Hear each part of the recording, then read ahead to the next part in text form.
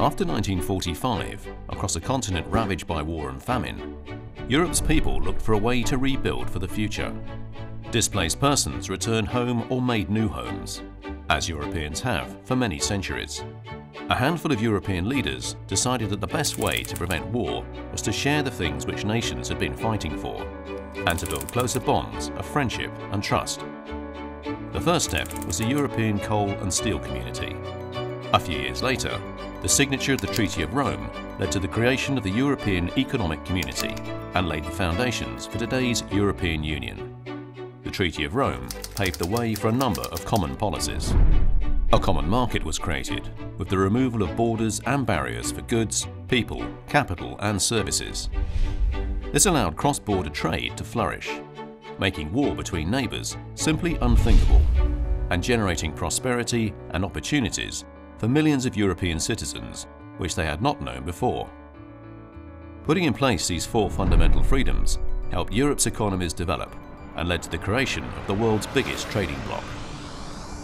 The Common Agricultural Policy was also launched with the Rome Treaty, at a time when Europeans knew what being rationed and hungry meant.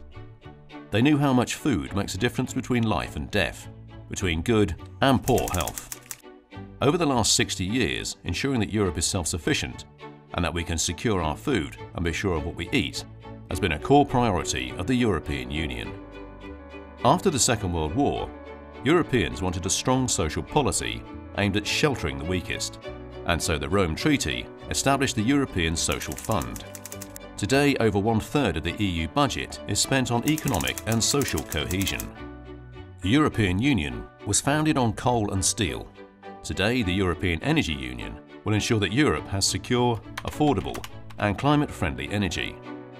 Wiser use of our resources and greater energy efficiency are key to fighting climate change and also to generating new jobs, growth and investment in Europe. Over time, new challenges emerged in Europe, with technological progress, globalization and several enlargements of the EU. This called for an extension of the fundamental freedoms into new domains. In May 2015, the Commission launched a strategy for creating a digital single market, providing people and companies with better personal protections online and creating the right conditions to maximize the potential of the digital economy. In 2016, the President of the European Commission, Jean-Claude Juncker, called for a European pillar of social rights in the euro area to address crucial social challenges, including poverty and income inequality. The Commission also created a European Solidarity Corps in 2016 to provide new opportunities for young people in Europe.